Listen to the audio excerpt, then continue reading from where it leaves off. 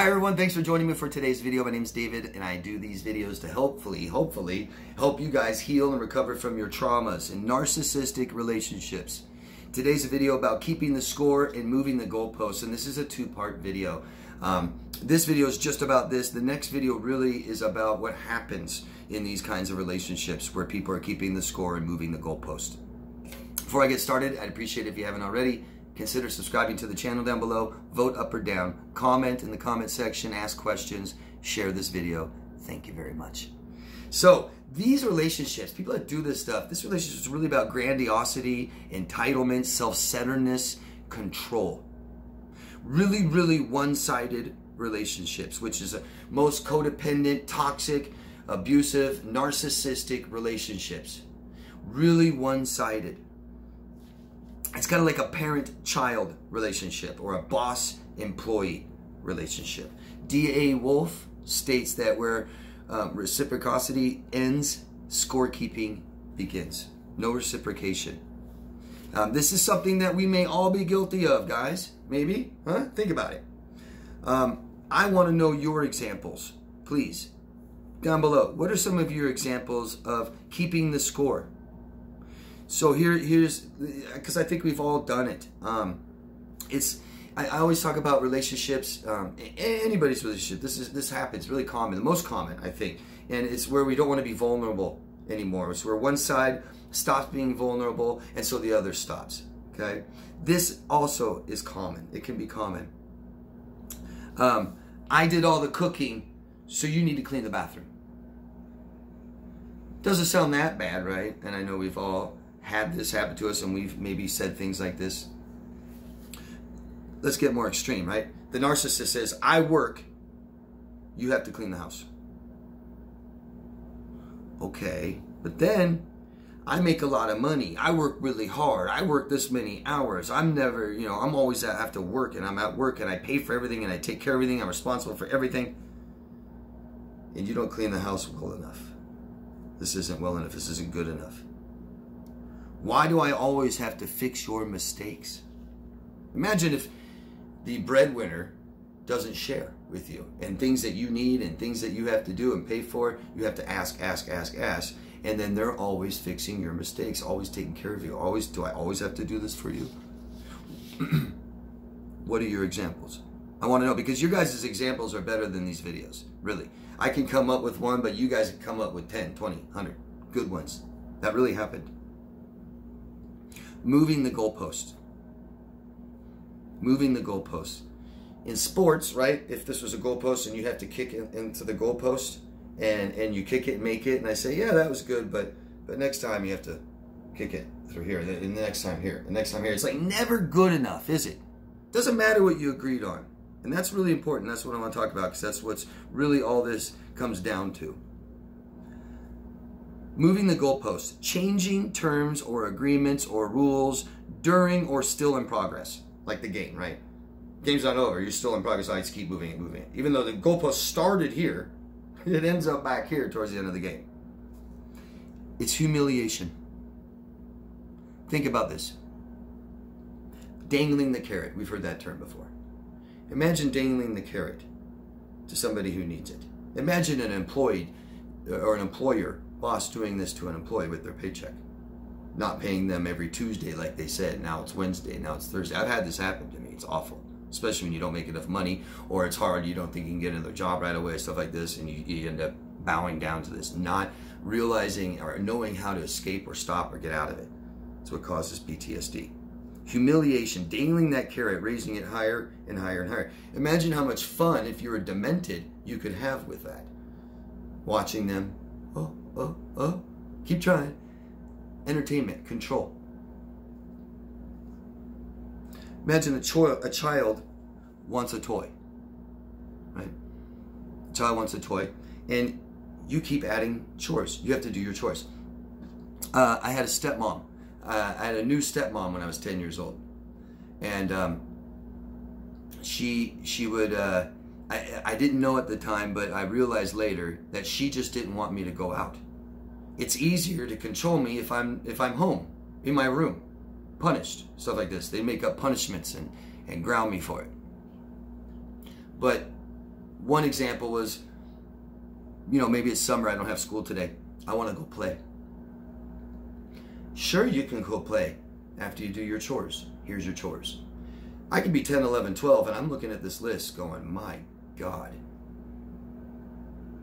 I could take all day doing this because some of them were pretty difficult and involved. Staining the deck, washing and waxing cars. 10, 11, 12. I could take all day to do this.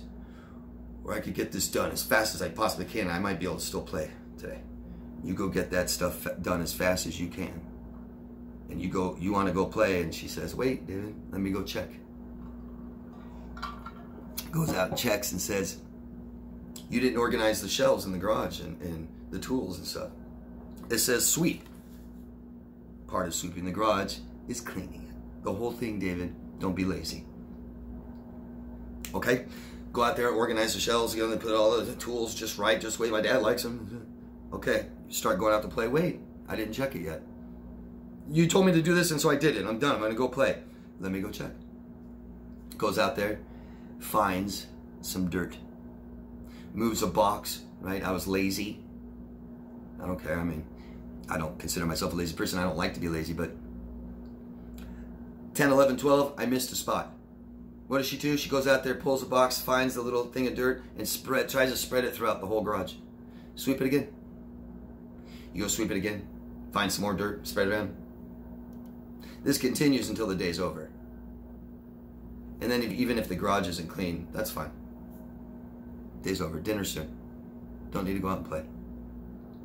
Moving those goalposts. Changing terms and agreements and rules than what the terms were that you agreed upon. Hopefully, what I'm hinting at is terms must be agreed upon. Talk about it. Think about it. If you're going to have a roommate, right? Say you need some help. Say you have a big house, a lot of empty rooms. You want someone to live with you just for fun, for company. You need the money. Are you just going to have someone move in, not tell them any rules or anything? Do you like to wear shoes in the house? Do you like the toilet seat up or down? Right? Do you want them to clean up after themselves, not eat your food? You can't agree on this later while it's in progress. You have to do it before, right? The rules of the game. How can you win at a game if you don't know the rules? Or if the rules change? Know the rules and don't change them unless you agree upon them. Here's an example. Wedding day. Yeah? You agree on a day, or maybe you never do. Maybe they propose to you because they don't want to lose you or control you. But when it comes to setting a day, it never does. Or you do, and it keeps moving. Why? These are forms of criticism, right? You're not good enough. You need to lose some weight. I don't like your friends. I mean, right? It's like justified criticism. What are your examples? I want to hear, if you can. Codependency is expressed in relationships by controlling and managing the other person. Codependency is a way of, it's behaviors only. And it's saying, I'm not in control of my life. I can't manage my life or a specific part, especially relationships. I'm going to manage your life. Right? The boss, the employee who's going to micromanage every little thing you do. Maybe I'm not doing my job.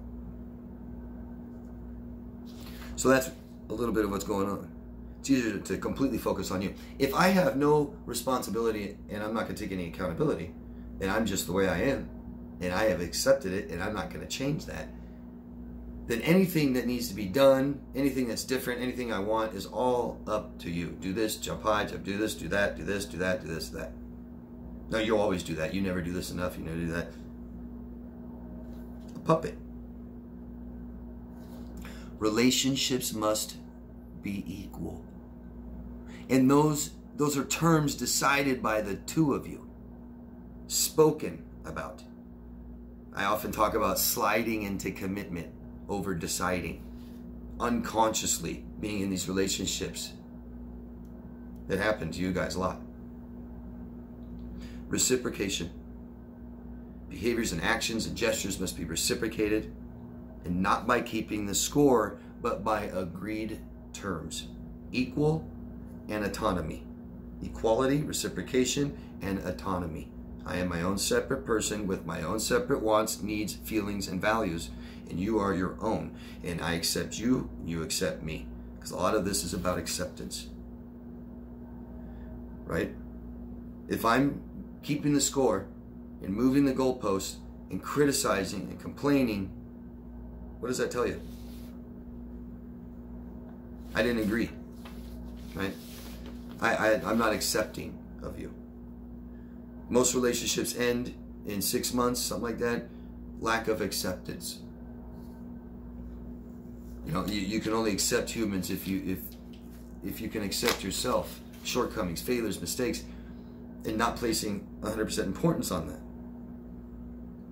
Well, that's not a narcissist.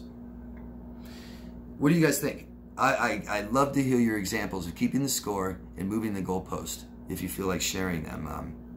I know it can be difficult sharing your personal experiences. I like to think that this is a safe place. I hope you guys feel that way too. If not, tell me, so that you guys feel comfortable in this little community, sharing examples and getting feedback, validation, things like this. Thanks, guys. Thank you very much. I hope this video helped. Let me know. Second part, next one. Being in relationships like this causes resentment by a very grandiose person, and that's the next video come out. Should be coming out today. Thanks. Love yourself first. Bye.